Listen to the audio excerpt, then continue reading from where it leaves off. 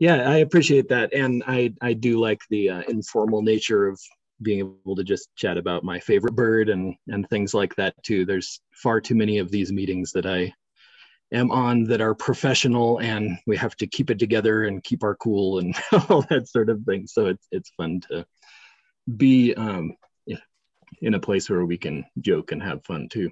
My favorite bird, I'll stick with that one. My favorite bird is the grasshopper sparrow. It's a grassland bird, pretty widely found, widely distributed throughout North America.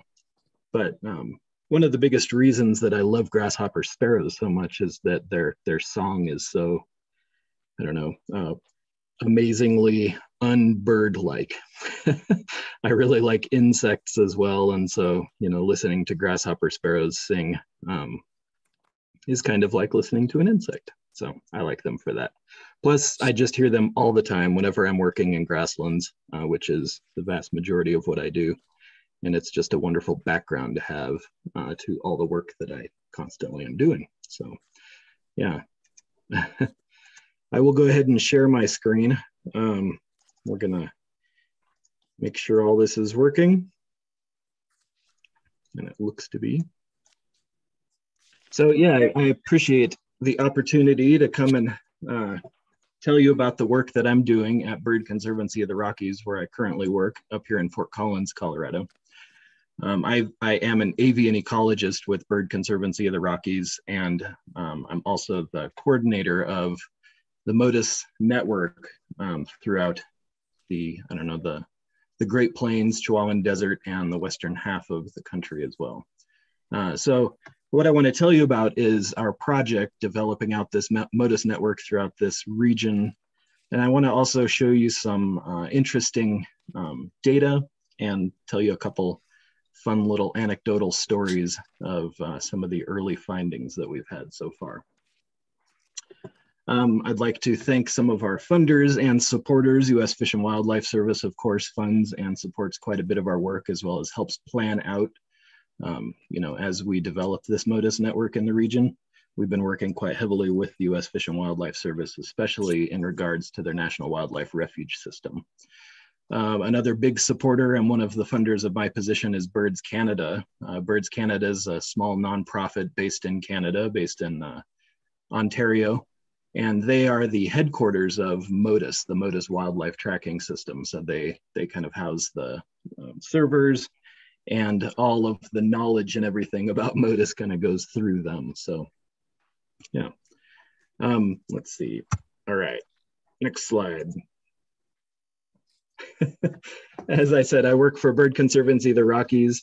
We're a nonprofit based in northern Colorado, and our mission is to conserve birds and their habitats. And we do that through a three-pronged approach of science, stewardship, and education.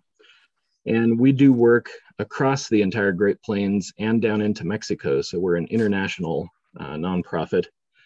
And a lot of our work, though not all of it, a lot of our work focuses on grassland birds. And that's the birds that I'm going to be talking about here in this presentation today. My work focuses on grassland birds as well. So as you may or may not be aware, grassland birds are experiencing some of the steepest declines of any avian guild, any group of birds.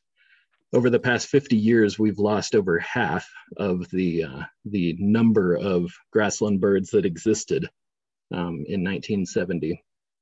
So they've experienced population declines as a whole, as the whole guild, of over 50%. Some of the birds, like the Baird sparrow that you see here, or Sprague's pipit, or thick-billed or chestnut-collared longspurs, are particularly steeply declining species. And some of those have lost population numbers in the range of in the 80 to 90% of their populations have been lost in the past 50 to 60 years. So there's a lot of bad going on with grassland birds. So understanding the causes of those declines is extremely complex. It involves multiple components of their annual cycle, understanding those different components of their annual cycle. And it involves work that spans multiple continents. The grassland birds breed as far north up into Canada, into the prairies of Saskatchewan and Alberta and Manitoba. And they spend their winters down into Mexico, quite far down into Mexico in a lot of cases as well. What you see here is the range of the Baird sparrow, just kind of as an example of that tricontinental aspect of grassland birds. So there's a lot of components that go into a bird's annual cycle, their survivorship during their breeding and wintering seasons, their reproductive success, the survivor between seasons during migration, et cetera. So trying to understand, where declines are taking place is extremely complex. In 2018, a partner, as well as others at Fish and Wildlife Service, published this publication. It's a full annual cycle conservation strategy for those 4 birds that I'd mentioned that are experiencing particularly steep declines. And in that publication, migration was identified as a missing piece in the plan. And the Motus Wildlife Tracking System itself was specifically identified as a technology to be used to be able to fill in some of those knowledge gaps that exist during migration. So questions that we have at Bird Conservancy, and these are the gaps that need to be filled, are, seemingly simple or seemingly broad concepts, such as where do grassland birds go during migration? What stopover locations do they use? What kinds of habitats do they use during migration? There's a lot of interesting data that shows that grassland birds don't particularly use grasslands during migration. And so is it really important to conserve, some of these grasslands in the migration area, or is it more important to focus on places up in the mountains? It's hard to know. We don't really know these things right now. So that's where Motus comes in. The Motus Wildlife Tracking System, like I said, is headquartered at Birds Canada. And essentially it's an automated radio telemetry network. It's a network of these telemetry stations coupled with tagged animals. So birds and other animals are outfitted with radio transmitter tags. And when one of these tagged individuals comes within about 15 to 20 kilometers of a Motus station, a detection is logged at that station. One of the interesting and exciting aspects of Motus is that we don't need to recapture the birds to collect the data. The data is collected at the station itself. So once we put the transmitter tag on this bird, we just let it go, and as it passes the stations, the data is collected. Another interesting aspect of Motus is its collaborative nature. So the entire Motus network works together. And what I mean by that is that our stations will detect not only just our birds that we tag, but they will detect other people's tagged birds as well, as long as they have registered those tags within the Motus system itself. And then other people's stations within Motus will detect our birds as well. So what that means as we build out an entire network, or as we are interested in just tagging birds, is that everybody's system, everybody's stations are helping the entire process. So I don't necessarily have to install stations up in the northern Great Plains, for instance, because there's a lot of partners, as you'll see soon, working up there, installing stations of their own for their own particular research. But those stations up there will help my research as the birds that I tag move north up into the northern Great Plains. So there's 2 major components of the Motus Wildlife Tracking System. The first one is tags. Of course, the transmitter tags that we put on the animals. So here's 2 examples of tagged birds, one on a grasshopper sparrow, my favorite bird, and another one on a lark bunting, our state bird. There are 2 manufacturers of tags. Low-Tech is they've been making wildlife transmitters and tracking systems for quite some time. And then a relatively new company called Cellular Tracking Technologies. Both of those companies make their own tags, but our stations work with both of those tags. So an interesting thing about these tags is that they all transmit at the same frequency. So all the Low-Tech tags transmit at 166 megahertz, and all the CTT or Cellular Tracking Technologies tags transmit at 434 megahertz. And that means that why that's important is that all our stations have to be set up to listen for are just those two frequencies. So we have dedicated antennas listening just for those frequencies. The way that a station identifies a tag and pulls it out, knows that it's that individual tag and not a different kind of tag, is that these tags transmit a small coded pulse. So they send out these bursts of transmission that are that consist of pulses microseconds apart. And it's the distance between each of those pulses within each of those bursts that identifies each of the individual tags. And so as a station has that data and that data runs through the Motus servers, each individual tag can be pulled out of what that station collected. The tags themselves come as small as 0.15 grams. And so they're extremely small, can be put on birds like these grasshopper sparrows. But there are other researchers who are putting them on animals such as dragonflies and monarch butterflies as well. And so, these tags are quite small. The small nature of these tags makes it possible for us to be able to put them on these tiny birds like grasshopper sparrows and Baird sparrows as well. There are several different power flavors available in tags, battery and solar powered tags. And newly, there are hybrid tags, tags that are solar powered, but also have batteries that recharge using those solar panels. So lots of different options for researchers to use. So of course, the other component of the Motus Wildlife Tracking System are the stations themselves. And the stations are wildly different from each other. I'll show you lots of pictures of our stations coming up here. But essentially what they are made of are these antennas. Like I said, there's two different kinds of antennas. They're just sitting there listening for those two different frequencies. They are directional antennas called Yagis. And what I mean by two different kinds of antennas are two different Yagis that are listening for the two different frequencies. We actually have to have different antennas listening for those different frequencies. One antenna itself, a directional antenna such as this, has to be tuned to be able to listen for that frequency.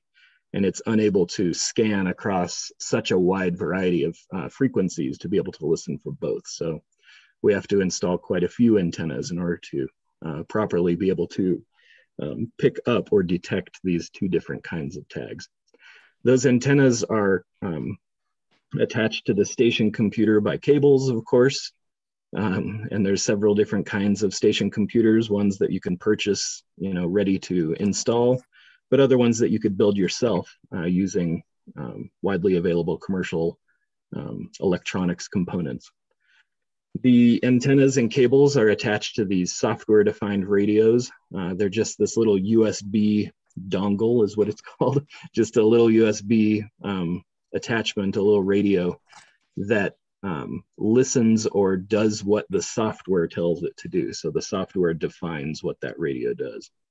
And of course, these stations are connected to a power source. Often we're able to use existing power on site, just plug it right into an outlet that's next to the station. But often we also have to rely on solar. If we install a station out in the middle of a field, where there is no power, we can attach solar panels and batteries and such to power the station. And then all of the data that the station collects has to make it back to the servers at Motus somehow.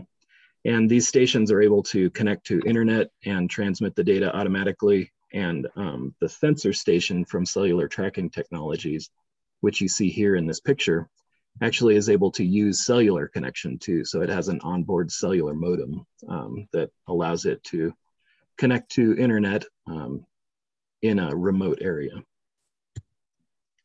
So each of the stations are quite unique. They don't look the same at any two sites. And that's simply because we try to use what we have when we go to a site. So we try to use existing infrastructure. And often what that means is that we use a communications tower that might already be installed, such as you see here at Cheyenne Bottoms Wildlife Area in Kansas. This is a station we installed there on a communications tower. Or we use existing infrastructure such as this utility pole that just happened to be standing out in the middle of a field on this ranch just outside of Marfa, Texas. So you could see they look quite different. Here's two more examples down in Greenbush, Kansas, in the southeastern corner of the state of Kansas.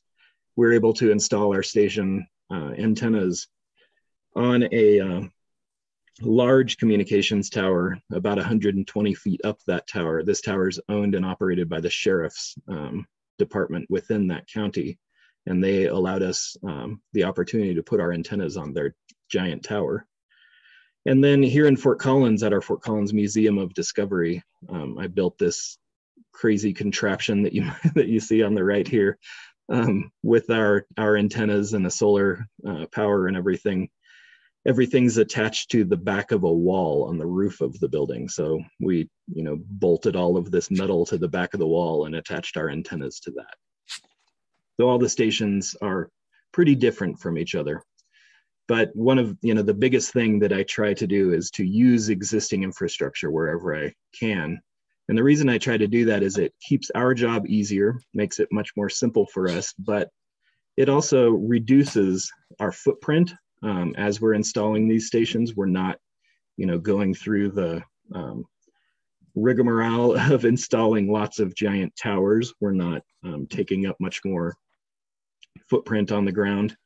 But it also reduces the available perches that are available for predators of grassland birds, such as raptors and things. So if we utilize existing structures, those structures are already there and we're not increasing the likelihood of predation on grassland birds. So this is a map of what the Motus network in North America looked like in the summer of 2020. And that's about when we got started with our project here at Bird Conservancy. So that's why I show this map.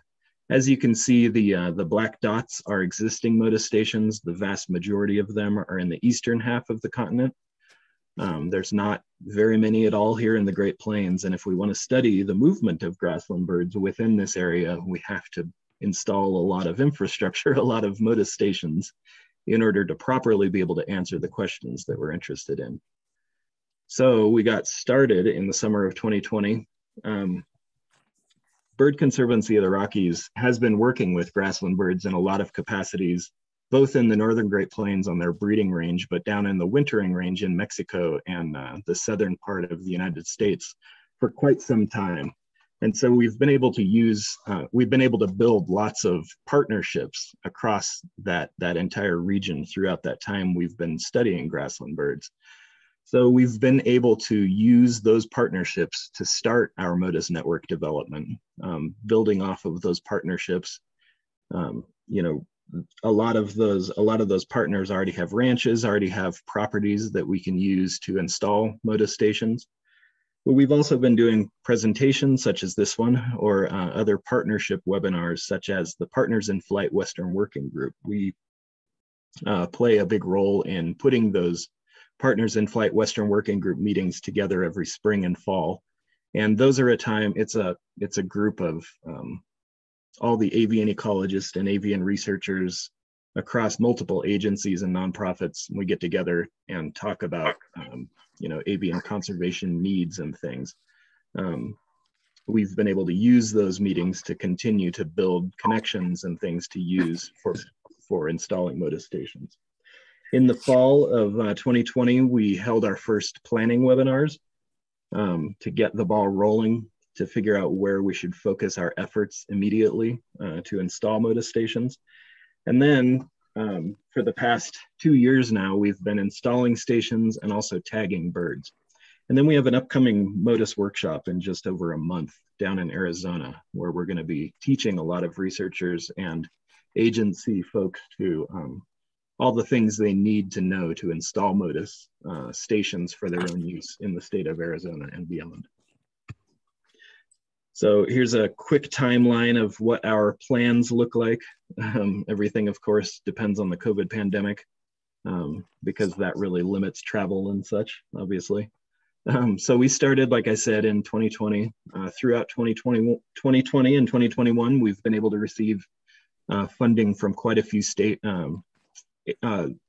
locations, federal and other funding agencies. We've been able to obtain funding from them for about 50 Motus stations to start this off. We started installing stations in 2020. We put 4 up that year, and just last year we were able to do 15 stations throughout the year, despite the pandemic. So that's pretty good. And then throughout this time, we've tagged a few birds, 25 so far. We've got quite a few tags to deploy coming up soon, but we also wanted to be tagging some birds to get some initial data throughout the process. So going forward, we by the end of 2023, we will plan to get the remaining of these 50 stations installed, and we'll be holding a couple Motus workshops, and we'll be tagging a lot more grassland birds to be able to begin answering these questions. Of course, we're always looking for funding opportunities, so we're going to continue to apply for more funding grants, more foundational grants and all sorts of things like that to continue to fill in this network as we move forward. We just received a new grant, heard about it at the end of 2021 to install 10 more stations in the Northern Great Plains. So our plans right now as they stand are that by the end of 2025, we will have the Great Plains and Chihuahuan Desert network built out into such a manner that we can then start really getting at answering these questions that we're interested in, and hopefully apply that knowledge that we gain to the conservation of birds. And that will help to turn around these declines that we've been seeing. So throughout this process, because the Motus network works as it does in a collaborative manner where other people's tags and other people's birds are detected by our stations, we're really trying to build this and design things for long-term sustainability. And we've learned a couple lessons throughout this time, throughout the past 2 years. In December, on December 15th, I'm sure you all remember, especially down where you're at in Colorado Springs area, you guys experienced a lot of the wind, much worse than we did up here in northern Colorado. We had that big windstorm that swept through. It swept through pretty much the exact area throughout Colorado, Kansas, Nebraska, where we had just spent the year doing all of our work. So as that windstorm was coming up and as it was happening, I was just dreading seeing what happened to all the work we had just spent all of our time doing. Here's an example of what happened at one of our stations. This is that station out at Cheyenne Bottoms in Kansas. Our mast simply folded over. And, if we're putting all of this effort into building these stations for long-term sustainability, we need to come up with better ways of doing so. So we've learned what to do. In this case, we learned that the pipe we used for that antenna mast simply wouldn't hold up under 100-mile-an-hour winds, whereas other stations that we installed did hold up. And so we've been using different pipes going forward, and hopefully building them to withstand the next 100-mile-an-hour derecho that our region will experience. So here's our traveling workshop. We were able to purchase, and partners helped purchase this truck and trailer for us to be able to do the work that we do. We're able to take this trailer oftentimes right up to the base of a station that we're installing and just do all the work in the trailer. Of course, it houses all of our toolboxes and our workbench and things like that, and do the work right on site, even if it is a station out in the middle of a field. So that's been pretty nice. Here's a couple pictures of some of the stations that we've been able to install over the past year. Down near Lamar is up in the upper left-hand corner with the tarantula. The Southern Plains Land Trust has a big property down there just south of Lamar, and we're able to install a Motus station on a communications tower that they had attached to a house on that property. Of course, while I was down there, it was right at the end of the tarantula migration, so I couldn't help but take pictures of tarantulas with our Motus station behind it. Apologize if you're a spider phobe. Like I said earlier, I like insects and those sorts of things, so I take lots of photos of those. Just below that one is our station at the Crane Trust along the Platte in Nebraska. We're able to use one of their maintenance barns. It's a big shed that they park all of their fleet in, kind of a hangar in a way, and install Motus station right on the side of that barn, using a similar design as to what you saw me do at the Fort Collins Museum of Discovery. And then on the right hand, there's Alamosa National Wildlife Refuge down in the San Luis Valley, where we used an existing utility pole to hold our antennas and a solar panel and such. A couple more photos. Here's our station at Quivira National Wildlife Refuge, where we installed it on a light pole right on a barn. This is in Kansas, just south of Cheyenne Bottoms. And then up north here in northern Colorado, on the Pawnee grasslands, there's the Central Plains Experimental Range. And we're able to install our antennas on this instrument hut attached to a neon tower. If you're familiar with neon, that stands for the National Ecological Observatory Network. It's a network of these giant towers that are just covered in sensors of all kinds that measure climate change over time throughout many different kinds of habitats. This one's on the prairie up in the Pawnee. So we've been able to use lots of varied locations and a lot of different existing infrastructure to hold our antennas and hold our stations. So designing all of these has been kind of a headache because every single one is different than the other ones. There's not really two that have been. There's a few with the utility poles, those have been fairly similar, but there's really not two that have been exactly alike. So now I want to take you through some of the interesting stories or interesting data that we've been able to show or collect early on, only with 25 tagged birds. That's really not many birds, and with very few stations across this entire region, I'm surprised that we're getting much of anything yet with the birds that we've tagged, but we've gotten some cool things, and I want to show you a couple of those stories. So I want to take you up to Soapstone Prairie Natural Area. This is one of my absolute favorite places here in northern Colorado. It's a natural area owned by the city of Fort Collins. It sits on the border of Wyoming and Colorado, north of Fort Collins. And it is a perfect and wonderful, beautiful example of shortgrass prairie. The property itself is nestled right up against the foothills. So there's a little bit of the foothills shrubs that you could see right here in this photo with the mountain mahogany and such, but it spreads down into the flatlands or the shortgrass prairie. And so we have a really cool variety of habitats, a variety of birds, and other interesting wildlife such as black-footed ferrets, bison, and other things on the property here. It's an amazing place. If you ever get up here, you absolutely have to go visit. It's actually our closest place to Fort Collins to be able to see cool grassland birds like thick-billed longspurs and grasshopper sparrows and such. So this is our station up at Soapstone. It was our first station we were able to install in this network in the Great Plains and Chihuahuan Desert. So we also go up there to do other work, such as tagging grassland birds. So all of the birds that we've tagged so far have been tagged up at Soapstone.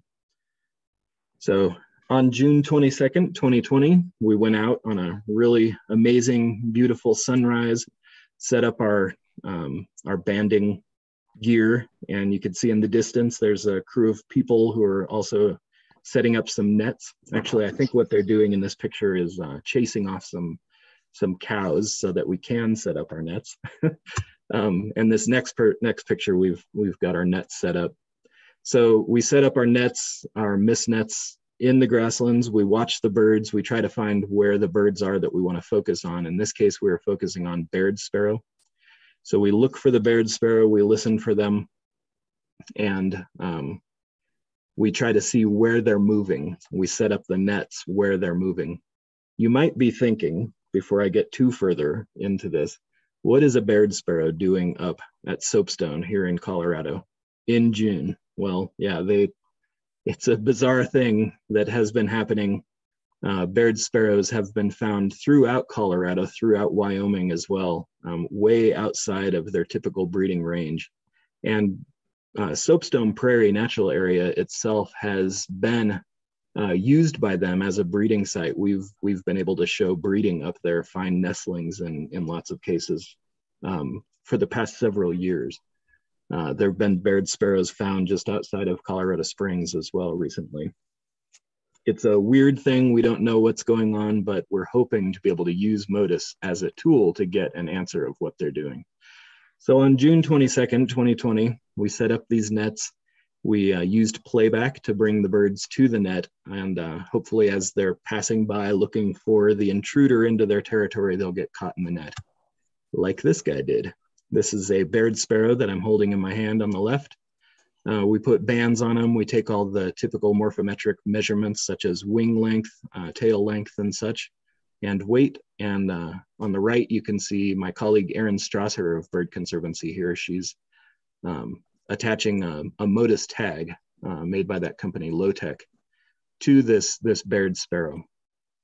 She's a very deft tagger. She's got lots of experience tagging birds like grassland birds. And so she puts the tags on while I do the other work. And here in this picture where I'm staring at the bird and it's looking at me like I'm about to eat it, you can see the tag antenna poking off the back of the bird. And you may think that seems pretty intrusive and that seems pretty long and ridiculous. Why are you doing that to this poor bird? The tag itself weighs less than 3% of the bird's body weight, and that includes the antenna. That antenna is extremely flexible. Though it's very visible in this picture here, it is extremely flexible. The tag itself sits on the back of the bird. It's attached with elastic that wraps around its legs, and it sits between its wings, kind of up above the bottom of its wings and above its tail, similar to how we wear a backpack. And the tags themselves don't interfere with the bird's ability to move or anything like that. Of course, we would not want to be interfering with the bird's ability to move and live. Otherwise, we wouldn't do this. But yeah, those tags are not as intrusive on the bird as they may appear when you look at something like this. So this bird we tagged, like I said, on June 22nd. Interestingly, on July 6th, that bird moved up into Saskatchewan for some bizarre reason. In 2020, there were some researchers up in Saskatchewan who were studying the movement of shorebirds. I'll talk a little bit about them in a minute. But this tagged Baird sparrow was detected by 2 of their stations on the 6th of July. And then on July 30th, it was back at Soapstone. And this is an example of some of the nomadic behavior that we know grassland birds exhibit. We know that they move around quite a bit within the season, either breeding or wintering season. We don't really know why. It doesn't make sense when we compare that to the known ecology of other birds. We typically think of birds moving to the north for the breeding and moving to the south for the wintering, but grassland birds in particular move around quite a bit. We don't really understand why at all. This is an example of that. This is also a good example of if there were more Motus stations installed before we put the tag on this bird, we might get a better understanding of the the route that this bird took and how long it took to get between each of these places, perhaps, better getting towards what is that bird doing.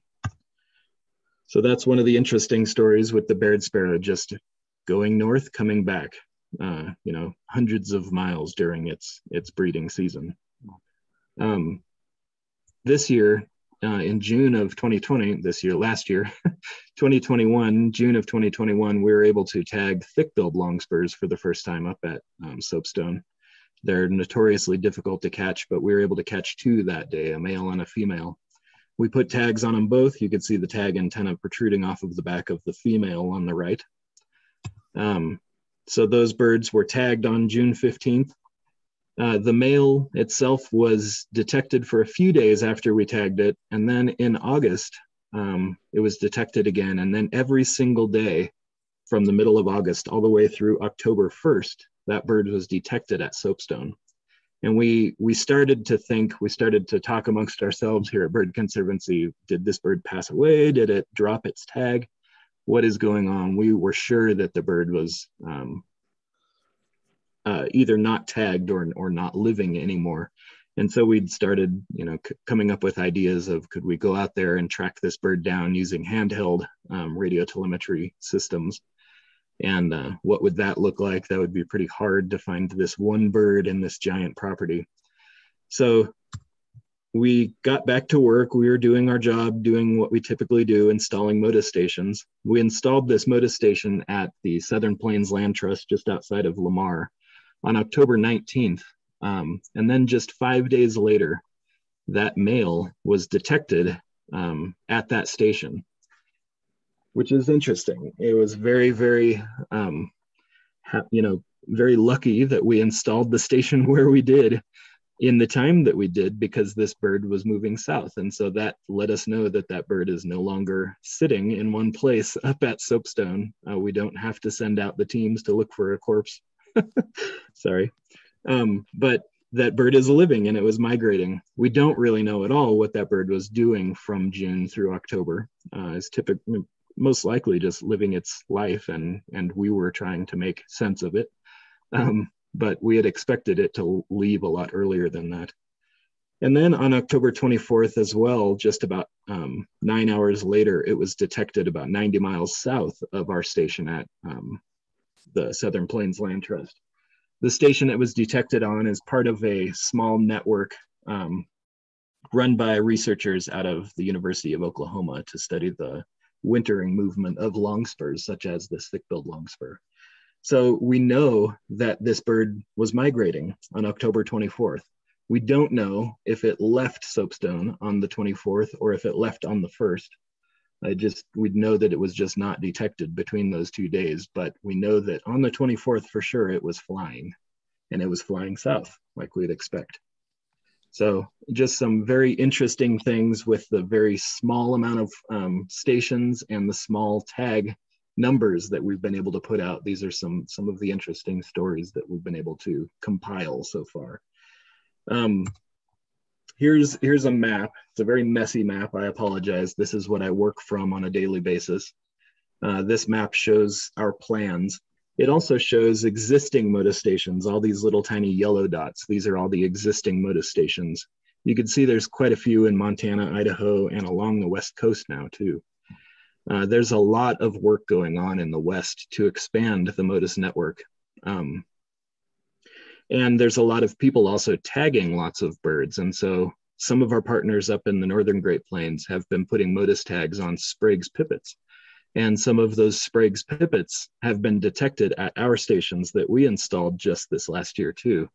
So as we install stations, the birds are being detected. Some of the Swainson's thrushes that people have been tagging up in British Columbia have been detected by our stations here in the Great Plains and Chihuahuan Desert as, not too long after we've installed those stations. And so, as more stations come online, more data is going to come and more people will gain interest in using Motus. And so more stations will come online. That's kind of how Motus has worked in the past and how it continues to work. I don't know how much more time I have. I see that it's about 10 till 8. I could continue or I could stop right here. Tyler or I think we've got plenty of time if you want to keep going. Maybe okay, cool. For 7-8 more minutes, something like that, and then just so we have time for questions. Okay, that sounds good. I just didn't know if the meeting was gonna end at 8 or not. So no, it shouldn't just stop. Hopefully. Okay. Julie can answer that. Okay. So as we're looking at this map, let me just kind of explain to you what we're looking at. Of course, you could see the Great Plains and Chihuahuan Desert region outlined in orange right here. But also you see a lot of our planned station installs, these blue and purple and green and orange pins that are within that region. Each of those are associated with a specific funding source or specific plans that we have. The green pins up in the north, those are all partners who are installing stations in the northern Great Plains. These circles that are right through the middle, kind of going right down the middle of the region, those are national parks. We've been approached by national parks to install Motus stations at some very important parks within this region, places such as Big Bend and Teddy Roosevelt up in North Dakota and Texas. Big Bend's down in Texas and Teddy Roosevelt's up in North Dakota. So we're working with lots of different partners to install stations. U.S. Fish and Wildlife, of course. The blue pins you see are all on national wildlife refuges. So there's a lot going on this map. I apologize, it's kind of a mess, but it is kind of cool to see because it shows you, you know, what's coming and what our plans are and how we work as well. So like I said, there's a lot going on out here in the West, and there are a lot of people doing Motus out here as well. One of my jobs, especially because of the funding from Birds Canada, is to coordinate efforts throughout the western half of North America, kind of on a larger scale.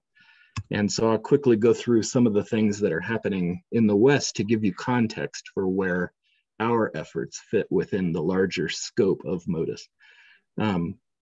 Our partner, Mary Whitfield at the Southern Sierra Research Station, is installing lots and lots of stations throughout California to study specifically the movement of tricolored blackbirds. The number that you see here, number 247, that's her project number on the Motus website. I would encourage you to visit motus.org and look at some of these projects themselves as I talk about them. Mary has also been extremely important for Motus because she got it involved, or she got Partners in Flight involved in Motus. She wrote a prospectus that created this Motus initiative within Partners in Flight. The MPG Ranch, one of my partners up there, William Blake, is installing stations throughout Montana, Idaho, and the greater Northwest.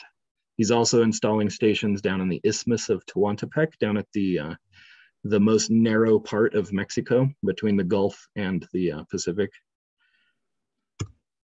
More info can be found on their website, mpgranch.com. Some pretty birds that they're tagging.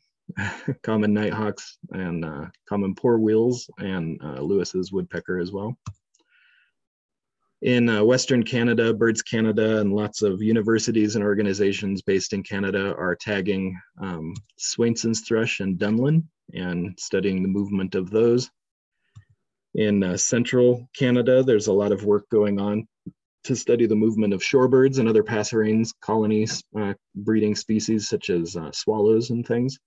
One in particular at University of Saskatchewan, there's a full annual cycle study going on of shorebirds such as Western sandpiper that stretches down into Chile and Peru, where they have stations down there to study, you know, the bird's movement during the winter, as well as up in Canada, the bird's movement during the summer or the breeding season. Those stations are the ones that detected our Baird sparrow, the ones in Saskatchewan. Here's their couple pictures of the birds that they're working with, tree swallow, Western sandpiper. And of course, ours right in the middle of the United States, the Great Plains Chihuahuan Desert down in New Mexico that I told you about. And our project is number 281 on the Motus website. Up in the northern Great Plains, there's lots of people doing some great work up there. Smithsonian Migratory Bird Center and U.S. Fish and Wildlife is kind of leading the big efforts up there, as well as Environment Climate Change Canada and Montana's Wildlife Agency. And then down in the southern part of the Great Plains is this small network of stations I told you about that detected our thick-billed longspur, based from Smithsonian Migratory Bird Center and University of Oklahoma, studying specifically the wintering movement of longspurs, chestnut-collared and thick-billed longspurs. So you can see there's a lot of organizations doing work out here. And we have meetings once a month with the coordinators of each of these efforts. We get together and have a several-hour-long discussion, just, you know, touching base with each other, keeping contact, trading contacts that we've gotten learning from each other as we have problems like this bent mast in the massive windstorm. We learn from each other, try to figure out ways of fixing problems as they arise. So these are pretty important coordinating meetings that I lead once a month. Some cool things coming up with U.S. Fish and Wildlife Service. They've got lots and lots of wildlife refuges, of course, throughout the United States. And there is a push right now within U.S. Fish and Wildlife to put Motus stations at the vast majority of those wildlife refuges, especially out here in the western part of the country. That picture on the right here is our Motus station at the Rocky Mountain Arsenal National Wildlife Refuge, just outside of Denver. And another cool U.S. Fish and Wildlife thing that's up and coming are biologists who are based on the Department of Defense bases are interested and getting excited about putting Motus stations on those bases themselves. The biologists, or actually the Department of Defense bases, are required under this piece of legislation called the Sykes Act to promote planning, development, and coordination of wildlife conservation within the base property. And so the biologists set at those bases are very interested in using Motus as a way of monitoring the wildlife on that base property itself. So that's moving forward. And one cool thing is that throughout all of this, Bird Conservancy of the Rockies is really the leader in all of these efforts, not just in the Great Plains and Chihuahuan Desert, but throughout the West, really. We've become a place that people look to when they want to learn how to do Motus, when they want to know more about what's going on with Motus, they come to us. And so Bird Conservancy really we've placed ourselves really well as the leaders of Motus throughout the West. So here's a slide. If you like what you've heard today, and you want to help with bird conservation, here's a link that you can join, birdconservancy.org/donate. And you can learn about ways that you can get involved in the work that we do there.